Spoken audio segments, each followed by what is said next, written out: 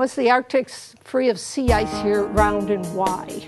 I envisage this as a world with a vast warm pool, so there's warm water over the majority of the tropic. So this Pliocene warm interval this conference is all about is a world which is 2 to 3 degrees warmer than today, had as a maximum CO2, atmospheric CO2 content, something like 400 to 420, 430 ppm.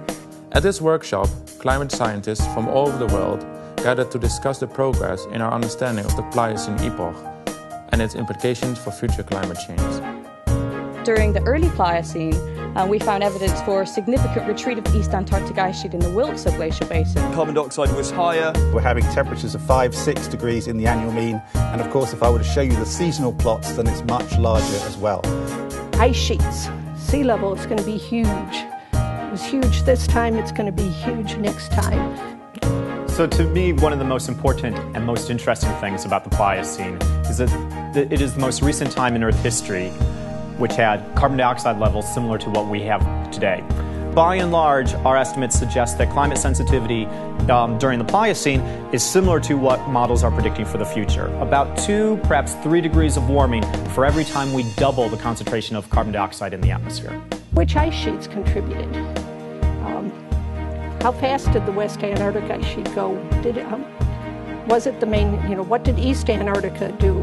What did Greenland do? We actually really need to start thinking as a community and as a global society about maybe fundamental changes in the structure of the temperature, the sea surface temperature field on this planet. Following on from that, the interesting questions are, what happens when the Earth is much warmer? How does precipitation and rainfall change across the world? How does ocean circulation change? How does that impact the vegetation on the planet? The first order question is, if you change carbon dioxide, how much warmer will the Earth get? But the whole slew of very, very interesting second order questions is, what happens when you make the Earth much warmer?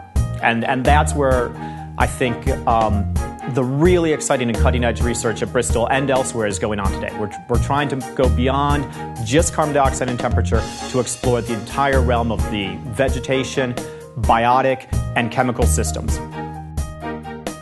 Temperature we might be able to adapt to, except sea level is a problem, but people really need water. So we really need to know, is it going to rain more some places? Is it going to rain less other places? Is the monsoon going to be starting later, which is huge, or ending earlier? These are all things that, if we can even start to provide some clues from the data, it'd be really important to do.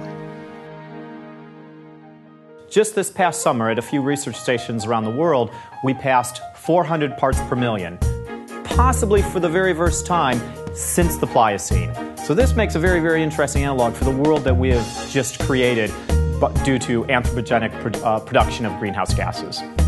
I think if we look at the paleoclimate data and all the corrections we have to make from IPCC 4 to this month's IPCC 5 have been corrections upward, meaning in terms of bad news that the IPCC was rather too conservative and, if at all, underestimates some of those thresholds and feedbacks which the climate system, the ocean atmosphere system has for us. Thanks for your attention.